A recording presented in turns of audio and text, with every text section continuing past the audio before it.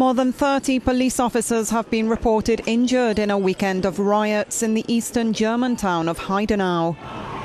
Angry about the temporary housing of asylum seekers in the area, a group of far-right radicals threw stones, bottles and firecrackers at local law enforcement officials.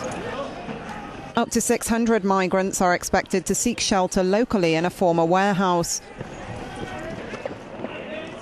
Nearby, around 100 people formed a counter-rally in support of the new arrivals. But buses carrying the migrants to the warehouse have come under fire from bottles and stones, and not everybody has made it through to the refuge.